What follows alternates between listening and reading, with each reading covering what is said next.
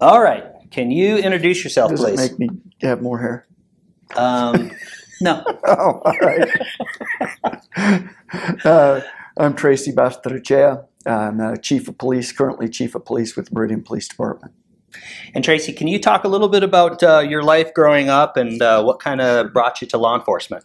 Yeah, so kind of to go back, I grew up in a small farming, ranching community, Gooding, Idaho. My dad had a trucking company, and he had started out, he originally came to this country in 1952 on a sheep herding contract. He was 17 years old. Our background is we're Basque, so I'm the first generation, me and my brothers here in the United States, but my grandfather came here in 1919 on a sheep herding contract, and he went back to the Basque country and met my grandmother. They were married. They had a farm, small farm there, and he worked in a sawmill there and started their family. They had 4 boys and a daughter. And so as my dad was growing up, he was born just before the Spanish Civil War broke out. And so right after he was born, well, 2 years after he was born, they had the bombing of Guernica, which was a very famous bombing pre-World War II, where Hitler was working with Mussolini and with Francisco Franco, the dictator of Spain, and they carried out what is known as the first civilian bombing in history. And my father was involved. It was in that bombing. He was a little boy. His mother hid under a bridge with him, with the bombs going off around them in the countryside. And so after the war was over, it wasn't a good place to be if you were Basque. They outlawed speaking Basque in public. If you were caught speaking Basque in public, you may get beaten, you may get killed and left on the side of the road, put in prison. I met a guy, became friends with a guy. His father was actually born in prison. His mother was caught speaking Basque on the street, and they threw her in prison while she was pregnant with him. Really a rough time. And so my grandfather, knowing that, he decided that he wanted to get his boys at least to the United States. And so he gave a picture of himself to another Basco that was coming to the United States to sheep herd and told him, hey, will you show the guy I worked for, show him this picture, see if he'll bring me back. And they remembered my grandfather and were like, yeah, he was a great worker. We'll get him back over here. So my grandfather came, and then he brought my brother, or my dad, who was the oldest of the boys, he brought him first. And so my dad started herding sheep down in the Gooding area. And the things that I remember the most talking with my dad about herding sheep and talking to my grandpa is he talks about one night they're sitting in camp, and it's the height of the Cold War. And my grandpa's telling him, hey, you don't know how lucky you are to be in the United States of America. He tells my dad, he says, you know, in this country, you can make whatever you want to make of yourself as long as you work hard and you're honest. And my dad, being 17, 7th grade education, you know, realizes there's another superpower out there. And he asks my grandpa, he says, but what about the Soviet Union? They're the other superpower. And I thought it was so telling for coming from just a sheep herder, right? He tells my dad that government will never last. That country won't last because you can't keep your thumb on a people forever and not expect them to rise up against the government. And so I thought it was just very, very prophetic coming from, again, someone that with no education but had got to see the different parts of the world and the different parts of the government. And so from there, my dad went into, started a trucking company hauling hay, and then eventually went into hauling swinging beef and refrigerated trucking. And so growing up, my brothers and I worked at our dad's shop, you know, changing truck tires. We always teased my son. We were always cleaning bloody meat hooks and changing truck tires. He doesn't know how rough we had it. But we worked in the shop. A lot of times we worked for different farmers around the area, picking rock, moving pipe, doing those types of things. So we learned a lot about working hard early on. And, you know, a lot of people, you know, they really like my mom and dad. They're great people. They're very generous people. But man, my dad was hard on us. That he was hard on us. He did not give you an inch when it came to work or those things. Got the belt a few times, no doubt about it. Deservedly so, I guess. But gave us a solid respect for authority and for the government in the United States.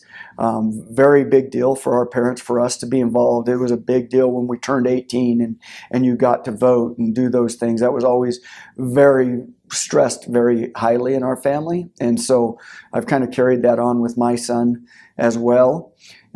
So growing up, though, those were the things, working hard. We were all involved in athletics. Got involved in the martial arts when I was really young in elementary school, and then was really involved in wrestling and football growing up. And just coming time for graduation from high school, I wasn't real sure what I was going to do. I knew that I either wanted to go into law enforcement or I wanted to teach school and be a wrestling coach. And so that was kind of the crossroads that I was at. My brother had been a police officer for quite a while, and at the time was a police officer with the Boise Police Department. And he told me, best advice, probably the only good advice he's ever given me. He told me, he said, whatever you do, he said, don't get your degree in criminal justice. He said, if you get your degree in criminal justice, you're going to be able to be a cop or a probation officer, and that's pretty much it.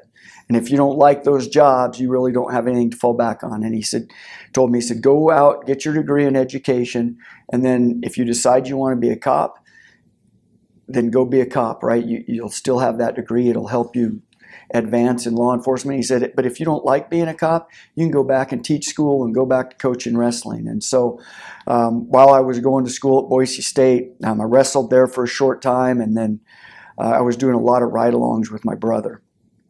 And I still wasn't real sure what I wanted to do, but one night on a ride-along with him, we get a car burglar in the north end of Boise, and we roll up on him and we catch him.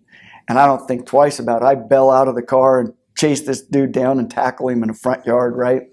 And so I've tackled this guy as my brother's sergeant is pulling up, Gary Compton. And Gary had some choice words for my brother, and my brother was just like, what could I do?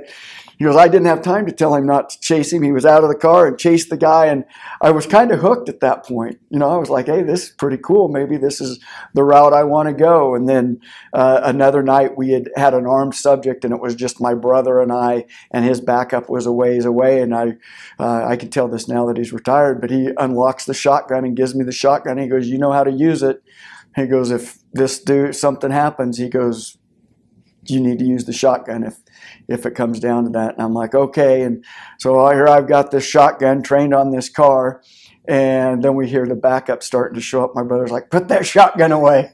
So we put it away, and I was kind of sold on it at that point. I really started seeing more and more of what law enforcement was really like, not like it was on TV, and really seeing the effect that police officers could have on people, the positive effect that police officers could have on people. And the Meridian Police Department was hiring, and much to my wife's chagrin, I applied and got hired.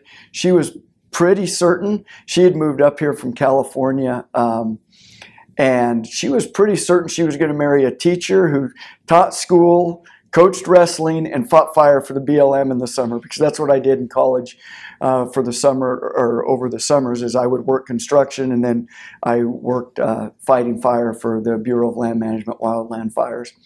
And so when I said, hey, guess what? This is right before we get married, I tell her, just got hired as a cop in Meridian. And she's like, I didn't even know you'd apply to be a cop in Meridian. So we were married in June of 1996, and I started in September of 1996 as a police officer. So she's been with me the entire ride. So just a quick background for the listeners and viewers. Can you talk about 1996? How big is Meridian? Where is it located? And how big is Meridian now? Yeah, 1996, when we start, Meridian is probably maybe 15,000 people, maybe not even quite that big.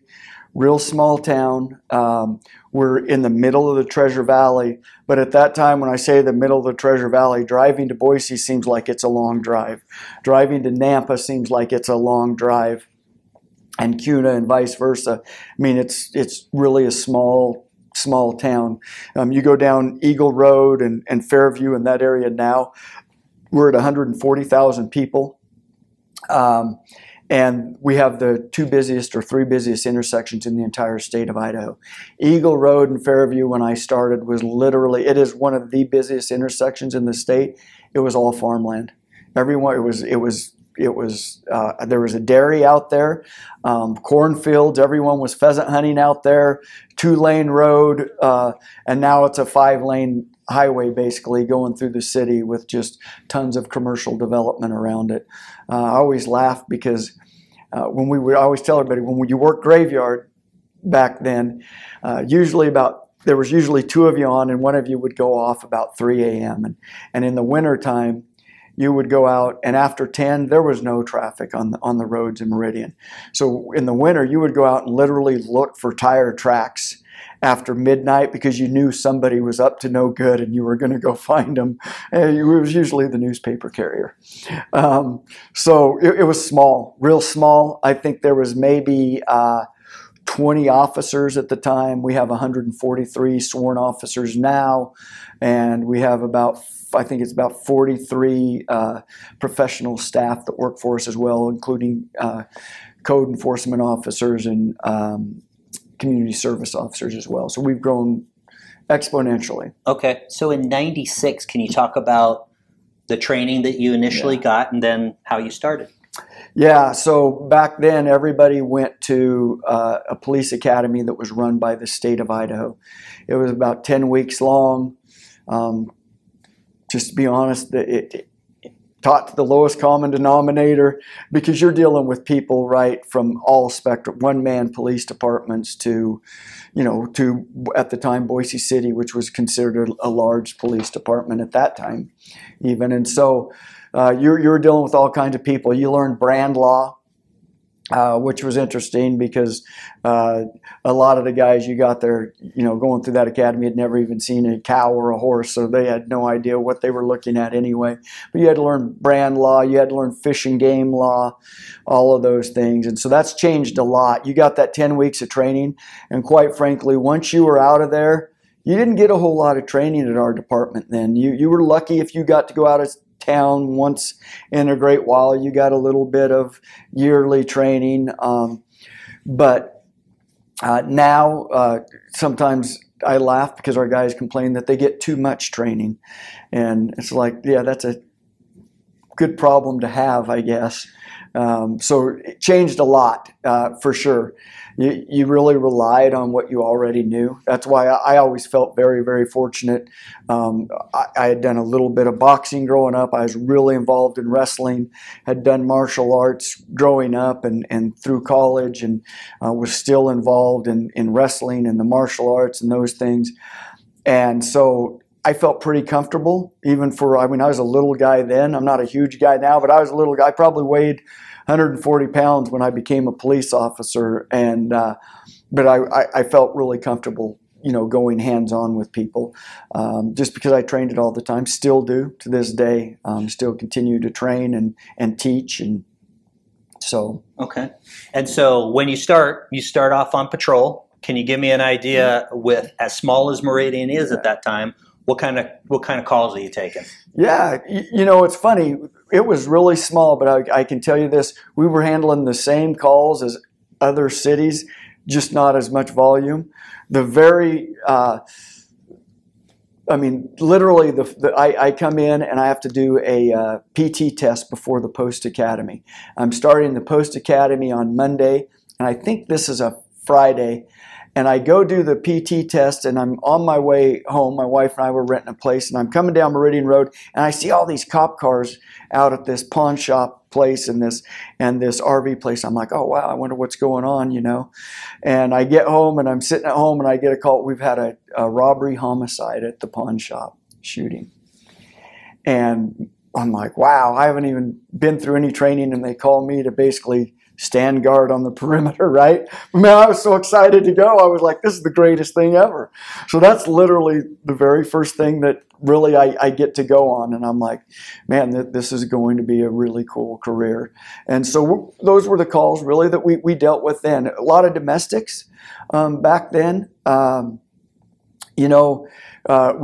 had a place called the Kit Kat. It was a strip club, not a high-end strip club, trust me.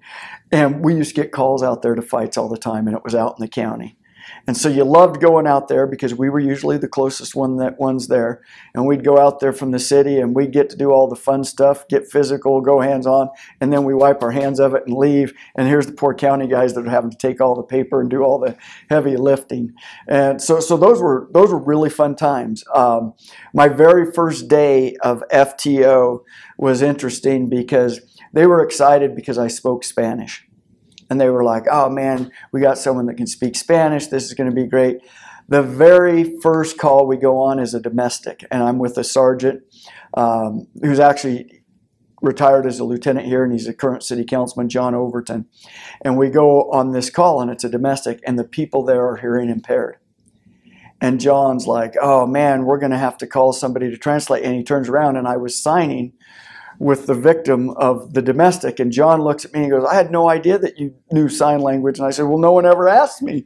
I didn't think that it'd be important to tell you.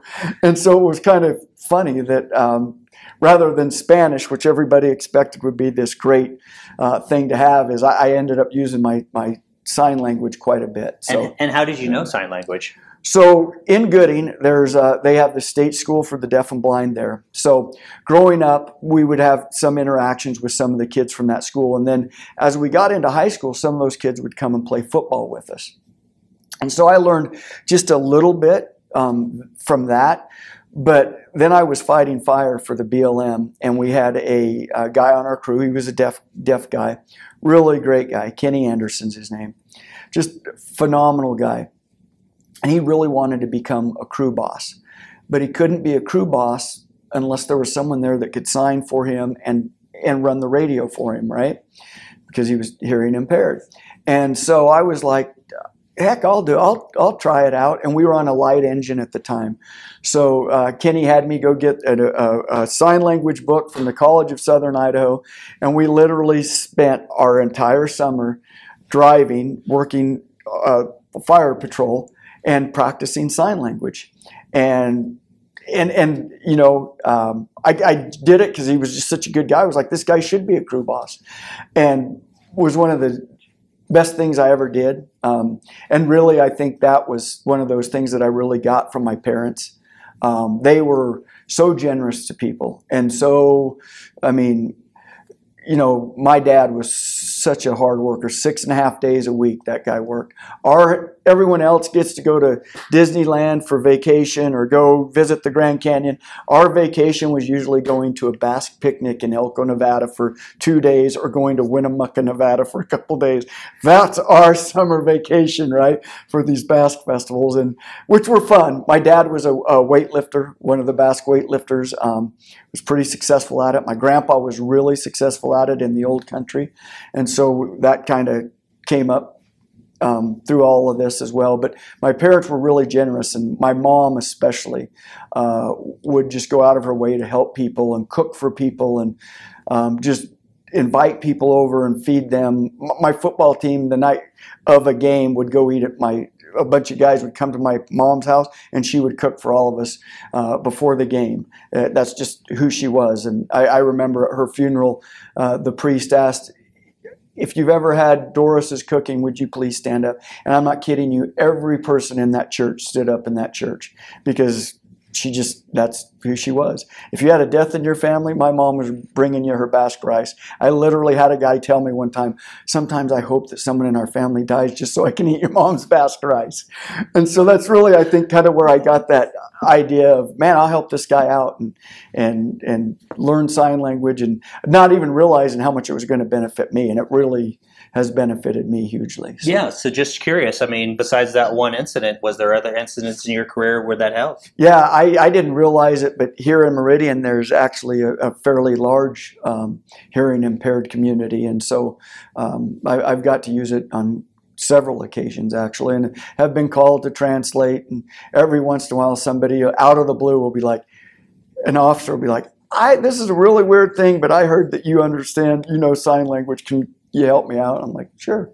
And interesting thing is we just put some officers in SROs in elementary schools.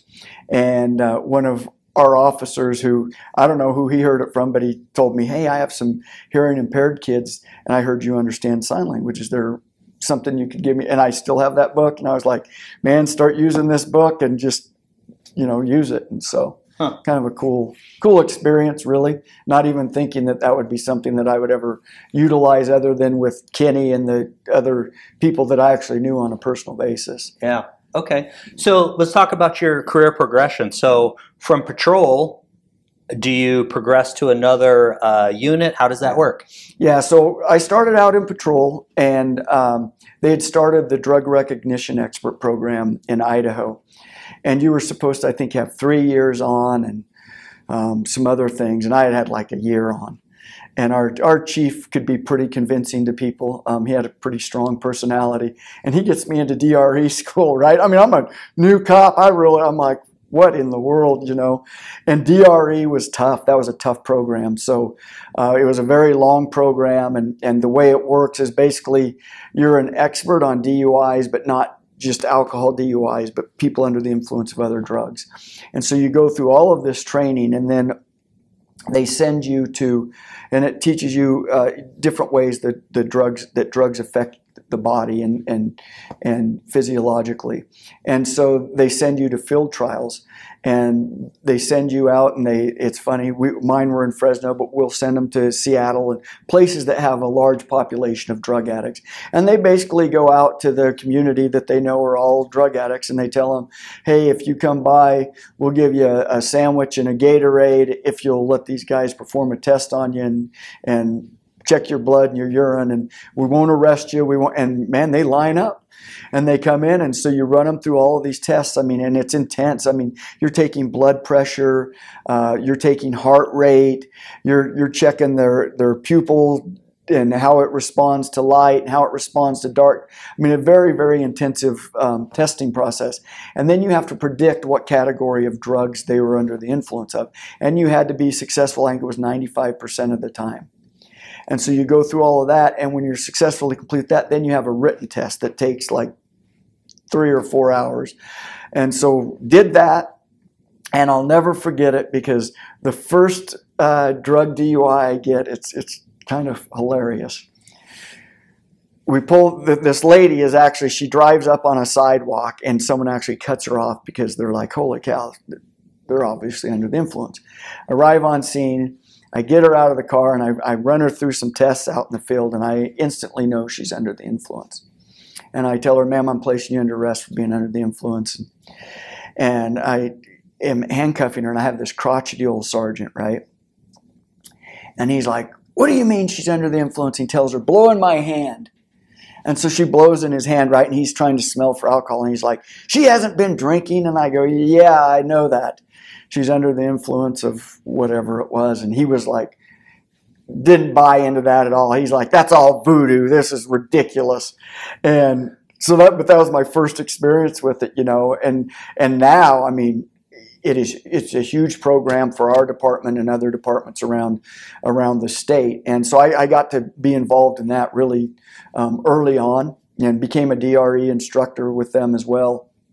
And then really not a whole lot longer after that, the DEA, the Boise Resident Office, was just starting a drug enforcement task force here. And I got chosen to go be part of that task force, and had a blast. Had an absolute blast doing that. Again, very beneficial, speaking Spanish. Got to do a lot of undercover work, which was great, and got to travel all over the western United States, down into Arizona, Phoenix area, Oakland, Portland, Seattle, all over. Did a lot of undercover work for DEA and case agent work as well as with the Boise area narcotics drug interdiction team, or Bandit as it was called, and the state police. And just that was a great experience. I absolutely loved it. Maybe a little too much. So how old were you when you started that task force? I think I started the task force, I was about 28 years old. I started law enforcement late. I was about 26 when I started in law enforcement and was in patrol literally for those 2 years and then went right into the task force. So can you talk a little bit about, you're 28 years old, you've never done undercover before. What was your thoughts about that? You know, I wasn't sure. I wasn't sure what that was going to look like.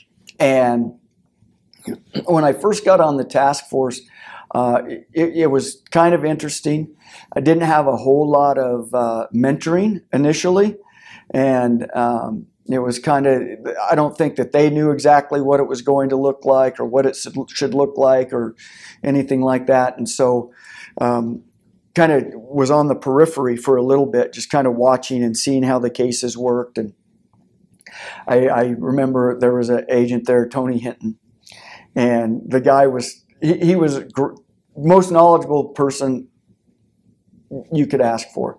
I mean, he knew DEA's rules inside and out better than I think their OPS guys knew them, and knew how to work around them in an appropriate manner.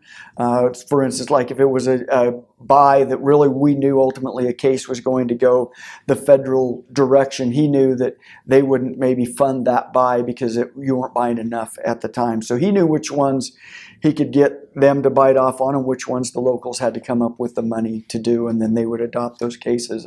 But I remember going on a surveillance with him and another guy who I loved, Jack Catlin, who's over at the state police still. And I go out there, right, and I have no idea. I mean, I'm young. I'm not asking questions. I'm just along for the ride. And they're like, oh, you're in your own car. And I get in there. I don't even have a radio, right? I don't have their frequency. So I'm out there trying to figure out what's going on. And I'll never forget at the end of the night, right, we were all doing surveillance. Tony Hinton says, so you didn't have a radio with the state's frequency, huh? And I'm like, nope. And he says, I'll bet that never happens again. And he was right. It never happened again. And it was a good time. I mean, I worked with some characters over there. So can you give me a little bit of background at the time? What is a large case? What are you guys working on specifically for the task force? What at that time is a big case? Yeah, so meth was king back then. I mean, meth was king. And we had a lot of different cases. You know, we did a lot of meth labs, mom and pop meth labs, you know, Beavis and Butthead meth labs that weren't producing a whole lot of meth. But then we worked some other ones. We worked a guy who came in from Oregon and had been affiliated with HA, and he literally brought a P2P lab in a U-Haul truck and was getting ready to set it up at a little farmhouse just outside of Meridian, which was a former house of a captain from Ada County Sheriff, which was kind of funny when we arrested him. But that was a big lab, going to be a big lab, had the triple neck beakers, all those things, you know, flasks and things. But then we were buying pounds of meth from Mexican national organizations, and we worked a huge investigation. At the time was, I think, the largest in the Northwest. We arrested, man, probably 40 or 50 people out of that case. You know, at one point we took $27,000 cash off of an interdiction stop that we did, seized 32 pounds of meth off of one of the search warrants that we did locally, caught a guy with like 32.5 pounds in Iowa who had dropped off 64 pounds in Caldwell, Idaho. And I mean, it was a really cool case, and it was a really broad-ranging case in that you had all different kinds of people involved in it, right? We had our guys in that case. They ended up killing a guy in Tijuana who was their source. They'd gotten a load taken off out of Jordan Valley, and our main guy that we were buying from, his brother-in-law was kind of the next level up, and he was threatening our source, telling him basically, hey, I'm going to kill you. We need to get this fixed. Well, instead of killing his brother-in-law, he ends up killing their guy out of Mexico. And we find out about it on a wiretap. They're talking about it on the wiretap. And so we reach out to San Diego, and they provide, their liaison gets in touch with Tijuana police, and they get back to us and they send us initial police reports, photographs. The guy was washing his car in his driveway, and they come up and shoot him. And they said, hey, here's what you're going to get. You're probably getting nothing more, because the guy that you told us is the guy that killed this guy. It's his cousin that's doing the investigation on the Tijuana side. So their cooperation with us is done. So that was a really cool, I mean, just wide web of stuff. I ended up arresting a kid that I had coached in wrestling in this case. Just crazy stuff like that. It was really just an interesting time for sure. That was a great team to work with. We had some really good guys with the state police that were working that investigation, and then really great guys from DEA that were working that investigation, and from immigration as well. We had a lot of fun during those investigations and during that time. And then, of course, you and I worked a case, Operation Spider-Man. Again, crazy case, right? We're buying pounds from a Mexican national, and we're also buying,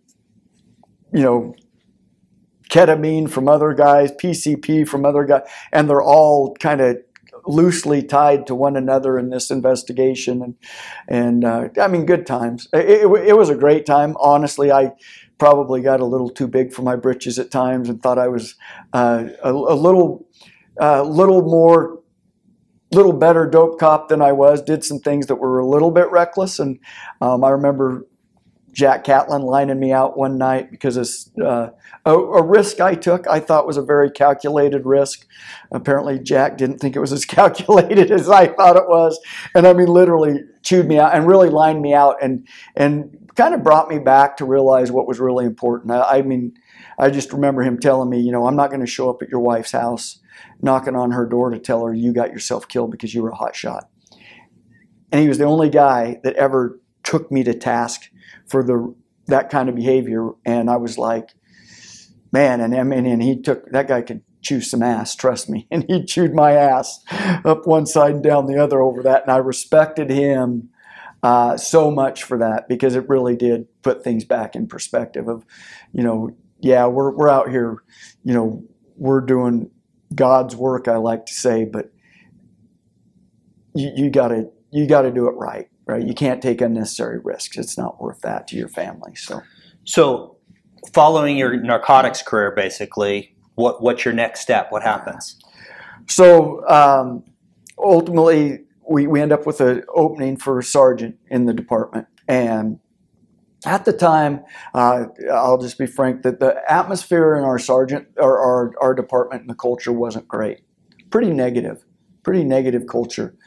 In what way? Just guys complaining all the time, guys asking you, when are you going to leave this department and go somewhere else that's better? I mean, it was a small department, and it was rough. I mean, you had sergeants and FTOs literally your first day showing up asking when you were going to leave this shithole. You're like, wow, what'd I sign up for, right? And at the time, I had a brother who, well, we talked about him earlier. He was working at Boise City, and he was constantly telling me, you need to come to work here, you need to come to work here. And we'd had some officers leave to go to some different departments, Boise being one of them, just because of that negative culture. And I was looking as well. I was thinking about leaving. And the lieutenant told me, he said, hey, you're always complaining about the culture. And he says, you can either run away, and he goes, or you can try to make a difference and promote, make a difference. And I'm like, dang, that's kind of a crappy thing to say to me right now. And so I was like, yeah, I'm a test for sergeant. And so I tested for sergeant, and worked as a patrol sergeant. Loved it. Really loved patrol sergeant work. Had some great teams. Working graveyards, we had some great teams that, everybody said we were lucky catching burglars, but I don't know. I just think I had some really good guys, and maybe they're the ones, they generated the luck that we had. But man, we worked a one summer rotation where we were catching burglars left and right. And honestly, I mean, we had people asking, how are you guys catching them? And I was like, I don't really know. I mean, we're just out there, hustling, getting out in the neighborhoods and really looking for them. And that was a great time that we had. And as time started going on and we started growing a little bit, started telling some of the other guys who I knew could help change the culture and professionalize things. I was telling them, hey, have you thought about putting in for this position or that position? You really need to think about doing that. We could make a difference here. And so guys did. They started promoting, they started putting in for different positions, and you could start to see a little bit of a split between the kind of the new guard and the old guard, and for the better. And really, for us, the new guard, it was really a look out for your guys. Let's look out for our guys. Let's take care of our guys and gals and make sure that we're moving forward, And at the time, we weren't very well paid, and so a lot of us, pre me being a sergeant and leading up to that, were going and going to city council and trying to fight for wages and do all those things, and it was a slow process. And so, but we just kind of kept pushing that. And so, during that time frame, then, people start leaving because they're getting uncomfortable. Some of the old guard are leaving because it is changing. Training methods are changing. I'm huge into the training portion of it. And, I brought simunitions back to the department for the first time, and we did some simunition training, and guys were coming out with welts on them, and I had a lieutenant just lose his mind about, these. And I'm like, they got are you kidding me? They're bruises. That's all they are, right? They had face protection. They had all this. They're bruises. Can you explain what simunition is? Yeah. So it's just like a duty gun, but it shoots a wax and paint bullet out at you. It's not like a paintball gun. It literally shoots a projectile that looks like a bullet, and much more realistic. Cycles like an actual Glock. They're amazing. It's an amazing tool. And I had been training with a group called Gulas of Wrestling out of Washington, and those guys were so cutting edge. I mean, we did everything. We did simunitions, we did edged weapons, we did grappling, and you did it all in the same scenario. Went to the conference one year, and they literally had us put gear on and threw us in a pool and made you try to figure out how to fight in a pool and realize how quickly you're going to sink, and so how quickly the level of force has to rise in that situation. And I hate water anyway. I was miserable. I hated it. But I mean, you had boots on, you had duty gear on.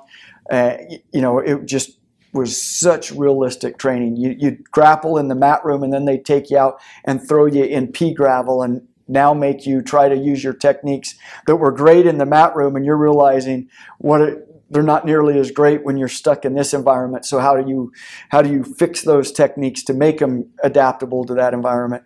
Those guys were so cutting edge. Don Gula, Gary Drake. I mean, there was a whole group of those guys. Rob Bardsley, and they're still going on, right?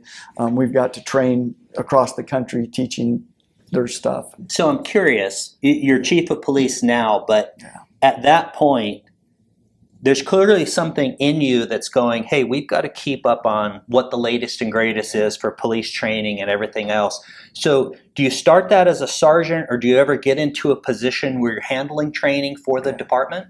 Yeah, so really it started with me as an officer. Just before I was becoming a police officer, all of a sudden UFC's taken off, right? And I'm watching UFC. I'm like, whoa, this stuff's so cool. And there's nowhere around here that's doing it at the time. So before I'm even a cop, I'm pouring concrete and going to college. And Hickson Gracie is putting on a seminar in Portland, Oregon. And I tell my current wife, my girlfriend at the time, I'm like, we're going to Portland, Oregon. And she's like, for what? And I tell her, and she's like, okay, whatever. And we drive over there, and it's at the time they're just having literally torrential rains. They're having mudslides. It's a miserable drive over and back, but I'm going to do it. And I go over there, and it's the first time I actually ever have contact with Don Gula or his wrestling group. And didn't know who they were. There's these big old dudes, and they've got these cool gis on that say Gula's a wrestling, and it's a guy with handcuffs for hands. And I'm like, at the time, I'm not even sure I'm going to be a cop yet. And I'm like, man, these are big guys, right? And then I see Hickson Gracie just quickly dispatch of them, right? And I'm like, oh, right on, this is cool stuff. And then I go back over there for a seminar because Fabio Santos, who was one of Hickson's top black belts, he's doing a seminar. And I'm like, I'm going to go over there and learn something from him. And so now we're kind of just piecemealing it around here, right? Watching videotapes and doing different stuff. And so when I get into, so I'm trying to teach, and it's interesting because at the time I'm going to I don't remember if he was a captain at the time. They changed structure during that time, or a lieutenant, but he had kind of been our AT guy. And I'm going to him going, I want to go to a school. I want to do this. And he's like, oh, you should teach yourself. And I'm like, no, we should really go to a school, right? Go to an arrest and control school and do those things. And eventually I get to go to a school. Paid my way to a lot of my own training throughout the years. But it was worth it for sure. And so what happens is when I'm in narcs is when I really start to get into it. A guy opens up a jiu-jitsu school down in Fairfield, Idaho, of all places. And he's a black belt guy, and I'm driving 2 hours to go train with him. And I'm telling him, like, dude, this school ain't going to last down here. You're 2 hours from everything, right? You're 2 hours from Twin. You're 2 hours. Come on. He's like, oh, no, it'll be fine. It didn't last. I mean, you just couldn't get the volume in there. But luckily for me, a guy by the name of Craig Kukuk knew Lowell, who had this school down there. And he came down to do a video series down there because it was so quiet. And he had schools open on the East Coast with Renzo Gracie and those guys. He's the first American to get a black belt under the Gracies. The number one of the Dirty Dozen, they call him. And he comes back up here, and someone tells me, hey, he ends up moving out here from New Jersey. And somebody tells me, hey, Craig's got the school over on Overland. He's teaching. And I'm like, man, I'm going to go check it out. So I go walking in there, right? And I'm in narcs at the time, long hair. And I walk in there, and I'm looking around, and I'm like, uh-oh. We've got a case on that guy, and I know that guy, right? And so Craig comes over to me, and he's like, hey, you want to check out the school? And I was like, hey, can I talk to you outside for a minute? So we step outside, and I show him my badge. I'm like, dude, I would love to train with you, but we've got a case on this dude, and that guy, and that guy. And he's like, what? You're kidding me. And this guy is a huge law enforcement supporter. And I go, no. And he goes, all right, give me your number. So I give him my number. And it's literally like 2 weeks later, he calls me up and he says, hey, I've shut down the school over there. I'm going to be teaching out of my garage. I want you to be one of my first students. I'm like, absolutely. So I go over there and I train one-on-ones with him, and then other guys are coming in, and we're all training out of out of his garage. And then he literally opens a gym right across the street, right here from the PD.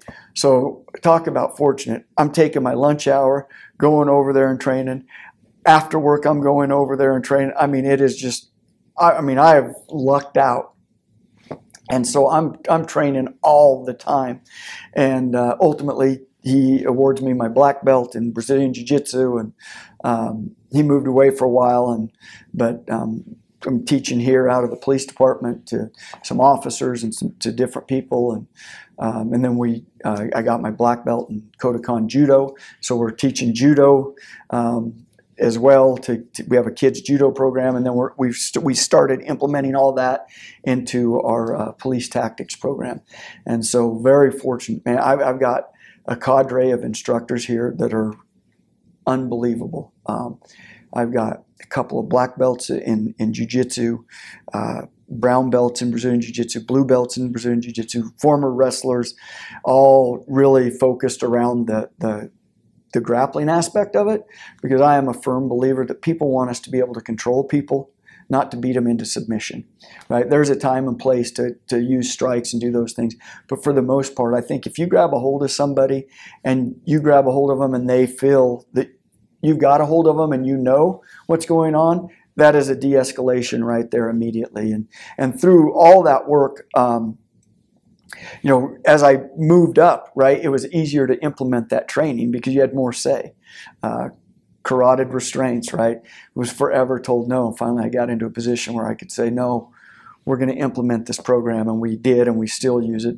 It's extremely safe technique in spite of all the bullshit that's been put out there. All the science proves it's extremely safe technique for the suspect and for the officer. Less injuries, everything. And so we just started building that cadre up, and the same way really we've done with the command staff here is I'm a firm believer you surround yourself with people that are a heck of a lot smarter than you, more talented than you, you'll be successful. As long as you don't care who gets the credit, you'll be successful as a leader. And I mean, I've been extremely, extremely fortunate that the people that we have in command positions and the people we have in our training positions. I mean, from the top down, we hire good people. We hire really good people. So, question about the implementation of the grappling and jiu-jitsu and all that other stuff. Has that, I don't know if you can quantify that, but has that led to a decrease in complaints? Yeah, you know, I think our biggest decrease in complaints, honestly, has been the implementation of our body-worn camera footage. And maybe not a decrease in complaints, but fixing those complaints like that. So just to back up a little bit, I go from being a sergeant to a staff sergeant, which was basically a lieutenant that they didn't want to pay lieutenants' wages. And how long did that take? It took a couple of years, okay. and then they took the staff sergeant position and turned it into a lieutenant position. And so I was a lieutenant in patrol, and then moved into investigations. And literally, I'm gone for like 10 days teaching at ILETA, Law Enforcement Educators and Trainers Association, with the wrestling group. And I get back, it's my first day officially as lieutenant over investigations. I sit down with my wife. She has not seen me for 10 days. Sit down, and literally she serves up my plate to eat, and my phone rings. And it's a patrol sergeant who says, hey, we think we got a homicide. And sure enough, we've got a homicide. And I'm like, sorry, honey, gotta go. And she's like, you're kidding me, really? You've been gone for 10 days? And I'm like, listen, this is someone's kid, someone's father, someone's, gotta go.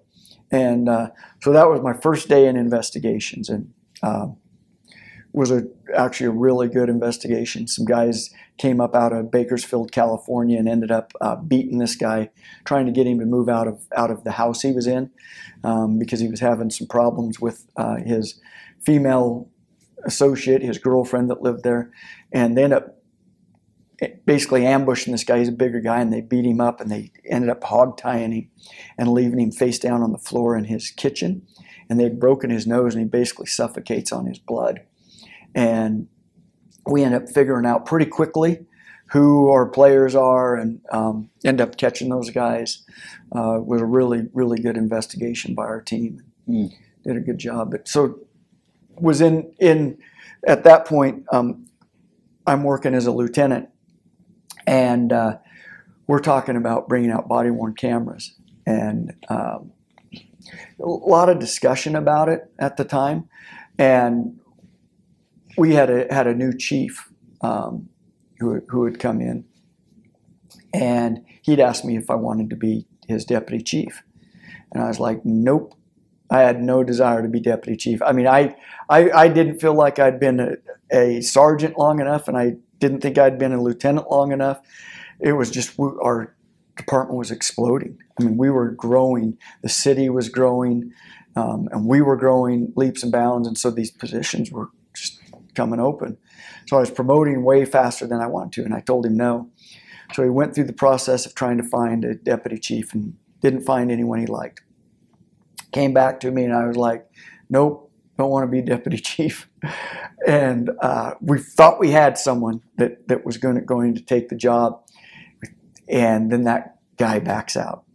And they go through another round of stuff, and he didn't like anyone in that round, and he comes back again, and I'm like, so then I started asking just mentors, people that I really trusted. Leroy Forsman, who was is a retired chief from Nampa Police Department. Mike Lowe, who was probably one of the best tactical guys I ever met. He was a BPD guy. Talking to him, because I respected those two so much. Talking to my brother, just talking to other officers in the department. And, I remember Leroy Forsman asked me, what does the position pay? And I said, I have no idea, Leroy. I haven't even asked. And he said, well, then you should take it because you're taking it for the right reason. And I remember Mike Lowe telling me, if you don't take it, I'll kick your ass. He says, because we always bitch about not having a cop's cop in a position like that. And he goes, you're somebody that I think you could actually make a difference and make a difference for the better. How long does it take you, Tracy, to get to deputy chief? Let's see. Trying to think here. Let me think. Probably about 12 years. It's pretty quick. Okay. Maybe not quite that. Maybe 14. Okay. Right in there. So I know how sheriff's offices run, where certain positions are political. Is the deputy chief, is that a political position?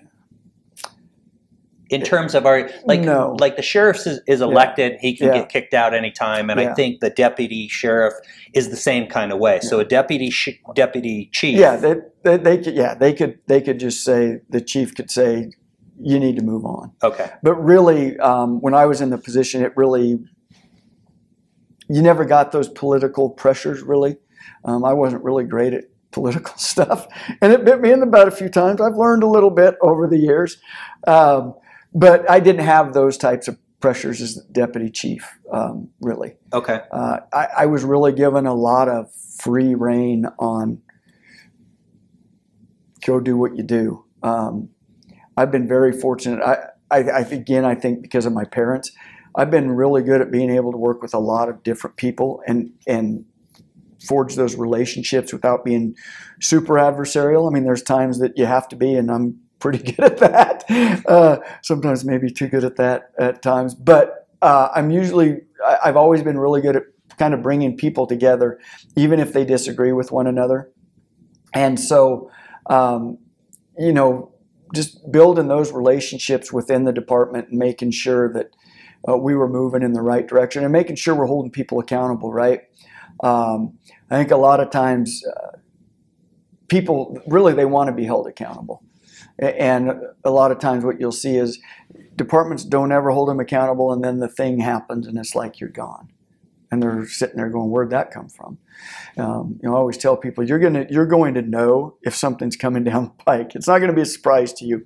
We're going to have had these discussions way before now. And,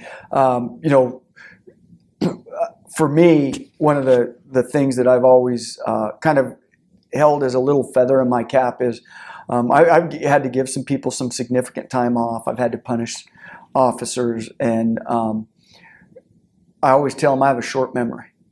When it's done, it's done. And one of our guys, actually I've had a couple that have had some time off, and they both have told me, you were the first person that came up to me and told me, welcome back. And you've never brought it up to me again. You've never held it over my head. And I'm like, I told you, I have a short memory. When it's done, it's done. If you continue to do things that you shouldn't do, yeah, is it going to compound for you? Yeah, but I'm not going to continually bring that up to you. We're going to work through it. Our job really as I think as FTOs, as sergeants, as any type of police leader, our job is to coach people up and to make them be successful, help them be successful. I always tell somebody, if you're not successful, it won't be because we haven't given you every opportunity to be. And man, we stress that from the bottom up.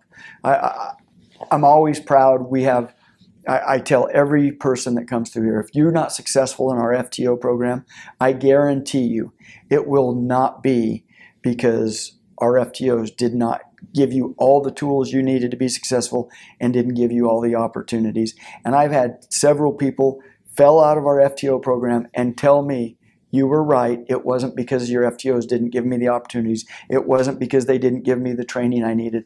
It's just too fast paced for me, or this profession isn't right for me. And I'm like, yeah, our FTOs get it. They understand it. So where do you think your leadership philosophy came from? Well, first off, I think it came from my parents, honestly, on how you treat people.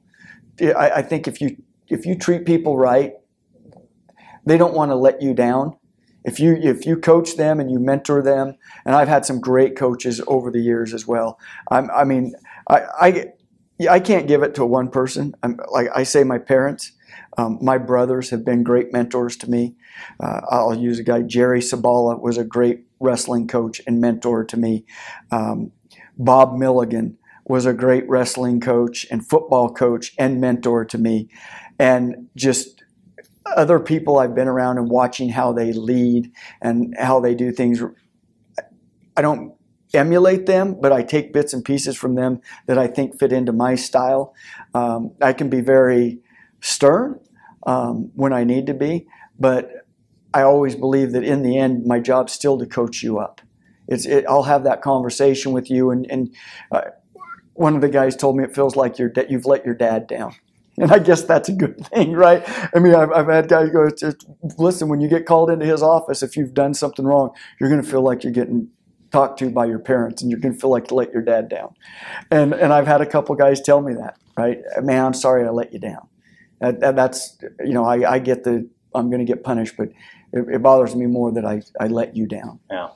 So so now you're chief of police. How long did it take you to, well, let's do this. How old were you when you get promoted to chief? 51. Okay. Was there any surprises once you became chief? Is there any surprises, or no, you were pretty much handling that kind of stuff when you were deputy chief? Well, again, one thing I will say that comes down to how you treat people. One of the things that I was super proud of, when our chief left, Chief Levy, I was put in as interim, and he was very supportive of them promoting me to chief and not opening it up. And he put it out there to him, was like, you're crazy. Your chief's sitting right here. But even more so, some of the people that wrote letters in support of me were literally people that I'd sent to prison. And I was like, wow. And it came back to, they said, the way I treated them when I dealt with them. I had a guy that I helped send to prison for a homicide. And he's like, you know what? When I was in the dope world, you were the one telling me I needed to get out or I was going to end up in prison or dead.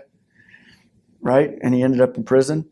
And he was like, you actually called my mother in Oregon to try to get her to try to help me get out of that scene. And I had another guy who reached out to me, and I'm super proud of this guy. He's raising his boys, and he sold a stock dog, right, a cow dog, for the most money that a cow dog's ever been sold for in the United States, well, actually in the world, and it was for $30,000. And I think the last one he sold was like $40,000 or $50,000, right, at these dog trials. Just crazy, amazing amount of money. And I'm like, that's pretty cool. And to know that you had a little bit to do with that, to treat somebody nice and tell them, hey, listen, you can make something of yourself. You make mistakes, You know, and that's one of the things I try to stress to our officers as much as I can. Listen, are there bad people out there that need to be in prison? Absolutely. And a lot of them should stay in prison forever. But man, there are an awful lot of people that have made a mistake. They're not a bad person, and they need a little bit of guidance. And if you treat them well when you're dealing with them, it'll come back and it'll help you out. I mean, one of my biggest supporters I've dealt with on some mental health crises on, and I didn't even remember the event. And he remembered it. He remembered the original event when I dealt with him, and guys were maybe being a little too stern with him, and I walked up and was like, hey, let's take the cuffs off him. Let's talk to him. And at the time, I think I was a sergeant or a lieutenant. I don't even remember. He remembered. He sure remembered. And he still reaches out to me, and we have conversations, and he's really one of my biggest supporters. And it's like, I just think if you treat people well in the long run, even on a call, right? You don't have to. I told one of our officers, because he can sometimes be over the top on the officer safe stuff, right? And I just told the guy, I said, you know, being an asshole is not an officer safety trait. It just means you're an asshole, right? You can be nice, still be very safe in what you do. And I tell our officers, if there is a time to use force, we are going to use force, and we are going to win that confrontation. But we're going to be professional about it. We're not going to be screaming, calling them names, losing our minds on people, and then treating them poorly when it's done. When the resistance is done, our force is done, and we're going to dust them off and treat them with the dignity and respect that they deserve, like every human being deserves. And you know what? The vast majority of our guys, I think, get it. We just hired a guy who had worked in the jail, and the reason he said he applied here is because the Meridian officers get more handshakes from the people they arrest than any officers from any of the other surrounding agencies that he's seen.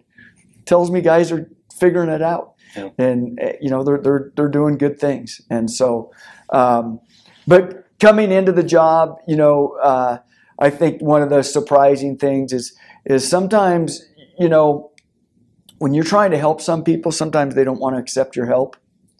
And not that you're looking for the appreciation because you stuck your neck out for them, but you sure don't expect sometimes to get that a disappreciation for it.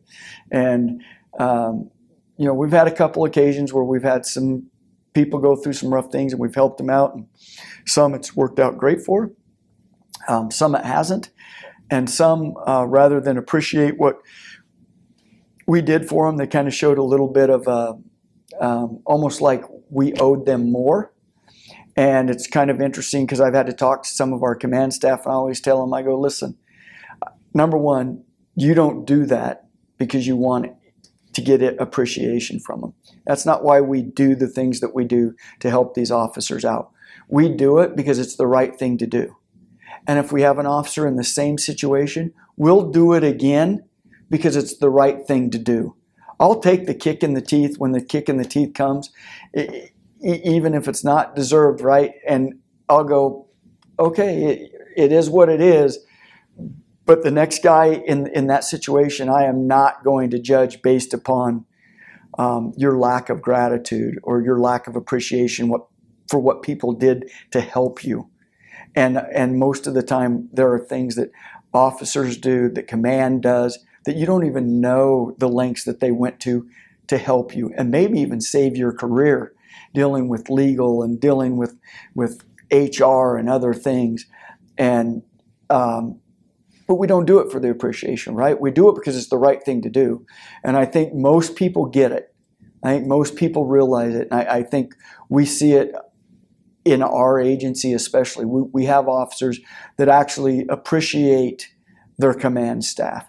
And it's funny because in the last couple of weeks, I've gotten emails from officers or sergeants going, hey, you know, command doesn't get kudos very often just because of the nature of your job. But I want to say, hey, this lieutenant and this captain, man, they've really been helping me, and we're mentoring through this problem that I'm dealing with as a supervisor. I just want to let you know I appreciate them. I appreciate that they did that.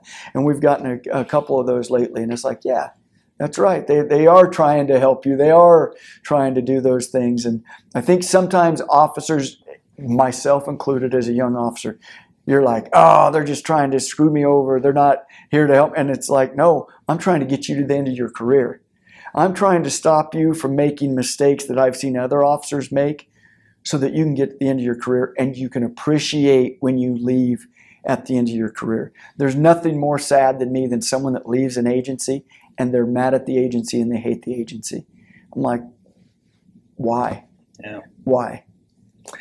Tracy, two last final questions that I always ask. Being in law enforcement for how long now? 27 years. 27 years. How did being in law enforcement affect your family?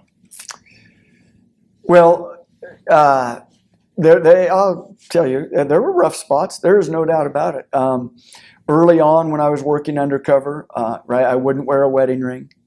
My wife and I wouldn't hold hands when we were out in public because this Boise, the Treasure Valley, was still a fairly small community. And we're dealing with actually some pretty heavy hitters buying lots of dope, and you may run into them in the mall.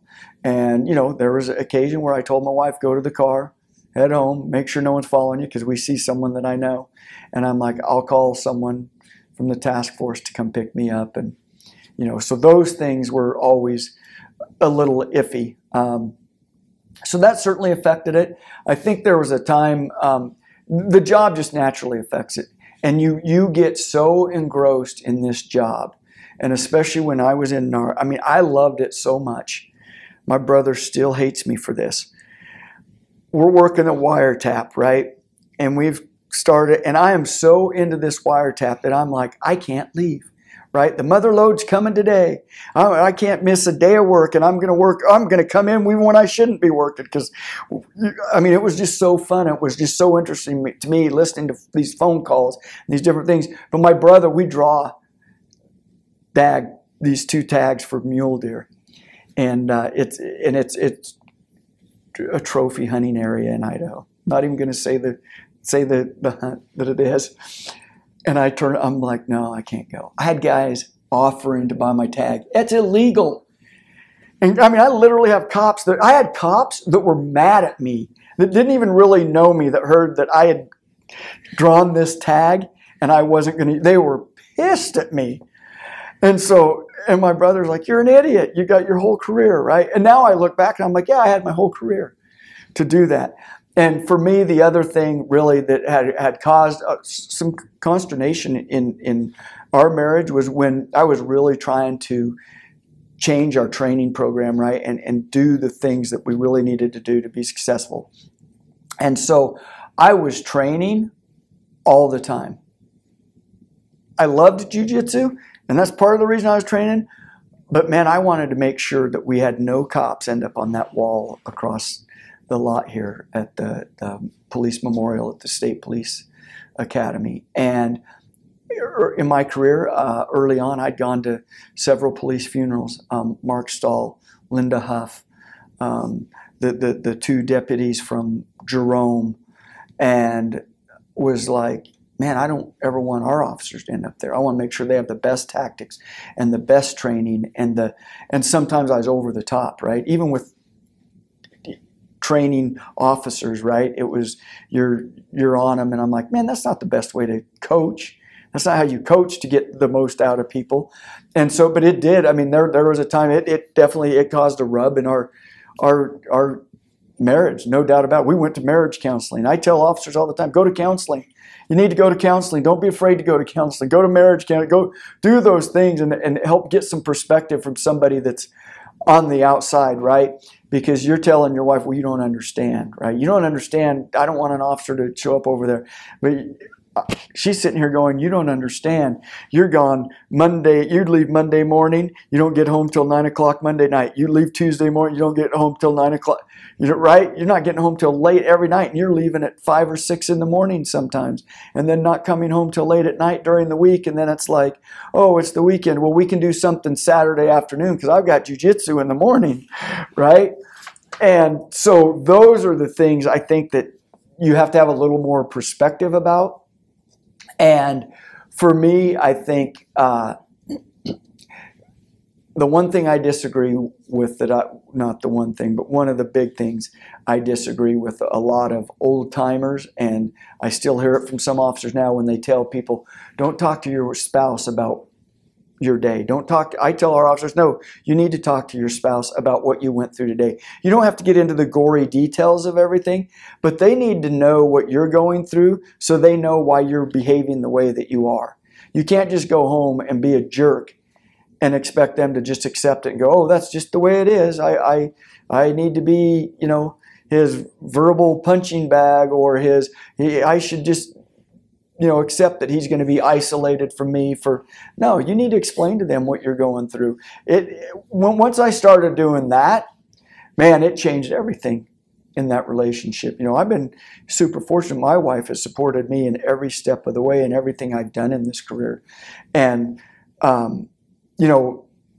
that I think is one of the things. And the other thing I tell officers a lot, and not just our officers, I'll hear officers complaining about whatever with the job. And I always tell them, stop for just a minute and listen to yourself. To me, being a police officer is the most noble career there is. I think, if not the most noble, it is one of the most noble careers. I mean, who else goes out and puts their life on the line for people they don't even know? Who else goes out and deals with, honestly, 95% of our calls that aren't even going to be criminal complaints, but are going to someone's house, and it turns out that it's a family that can't provide for themselves, and this officer goes after work and buys a ton of groceries and shows up at this house, puts them in their cupboard, makes sure they're taken care of, and leaves, and never wants anyone to know about it, right? Doesn't want anyone to know about it.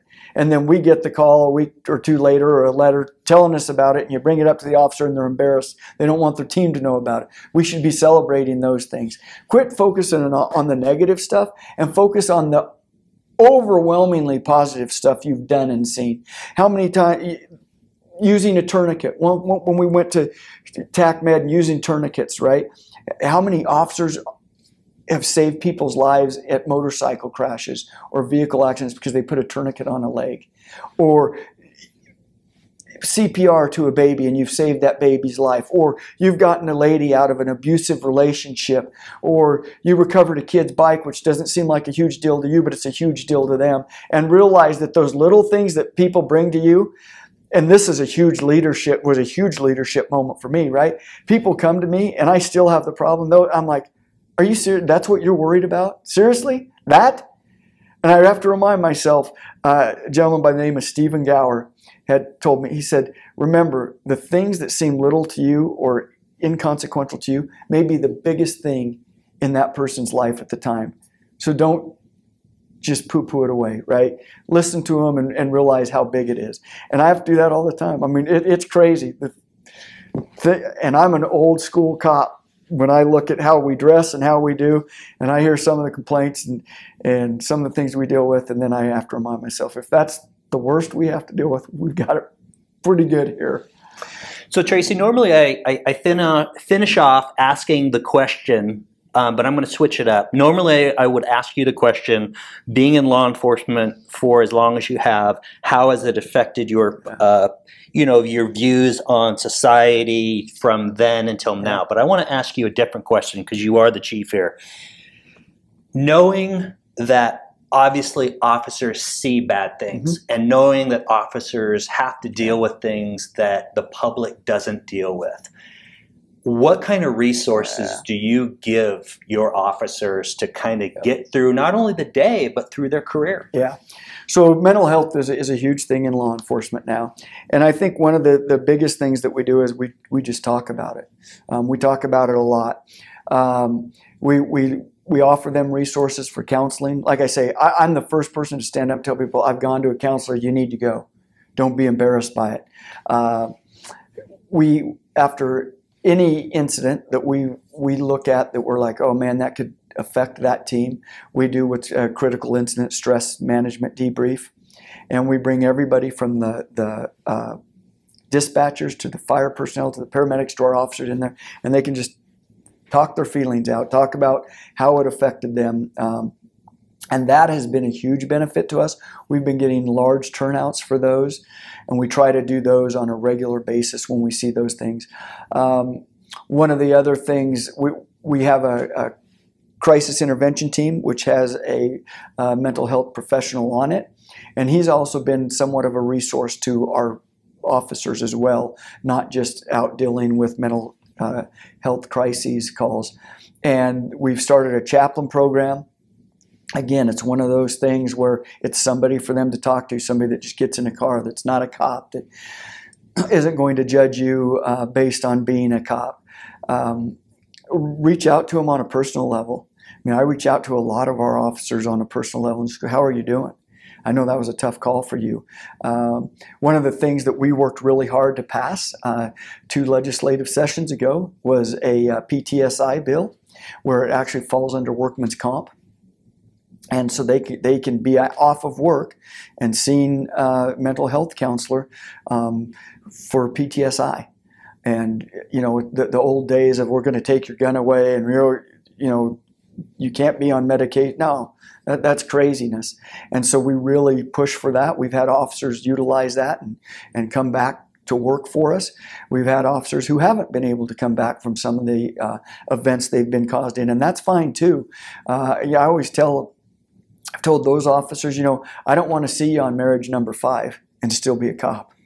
I want to see you on marriage number 1 with your family you have now and be doing something else that's beneficial to you.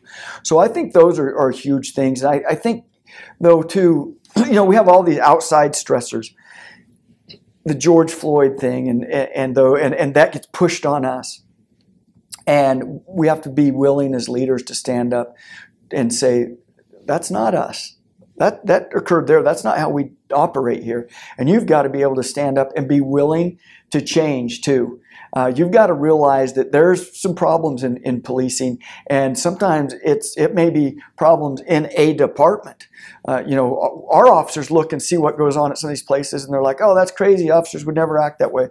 Oh no, they would. That's why they are, right? They're not acting the way you would, because we are very, very particular on who we hire, and our standard is very high, and our expectations are very high. I tell people right from the very beginning what our expectations are when they come in, and I've pulled job offers from lateral officers because I've told them, no, I'm not going to waste our training staff's time. I can tell you don't believe in what I'm telling you.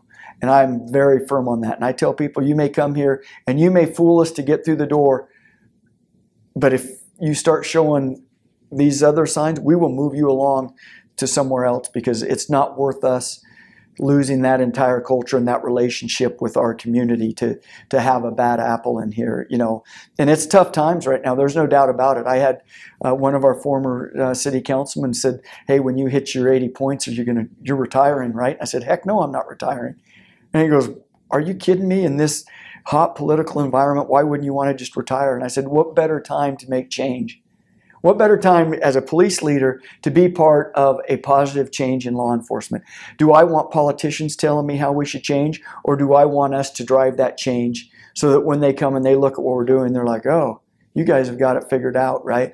And part of that ability has been, right, USA Judo reached out, and I'm on a USA Judo Police Task Force, helping develop a police judo program for officers to make it safer for officers, safer for the people that we deal with on a daily basis, right? In the end, what the public expects us to be are problem solvers. That's it. They want us to display some empathy. We're human beings just like them. We're coaches. We go to the same churches. Our kids go to the same schools. We want the same community they want. And, you know, I have a saying on my wall from Robert Kennedy that says, you know, every community gets the criminal it deserves. And what is equally true is every community gets the policing or the law enforcement that they demand. And I think that's true. Your community really drives what kind of policing that they want. And we know that in Meridian, they want us to make sure that we are upholding the law, we're enforcing the law, and that we're doing it with dignity and respect with everybody that we come into contact with. And that, you know, they want us to be problem solvers. I tell new guys, I better not hear you tell anyone that this isn't a police problem and then walk away from it, because your partner's getting the call from that same person on the next shift. you need to know the resources that we have out there to help them. If it's not a police problem, that's fine, but direct them to the resources that they need. I mean, this is a great profession, and I think we just, you have to emphasize people. Not everybody's out there trying to kill you. Most of the people that we deal with are just like you and I. They've made a mistake, that they've got stressors in their life. And remember, when we're on a traffic stop or when we're dealing with somebody and in that interaction, their perspective is never the same as our perspective. It's always going to be a little bit different. Their perspective is going to be molded on their past experiences, just like ours is. Thank you, Tracy. Appreciate it. Yeah, thank you.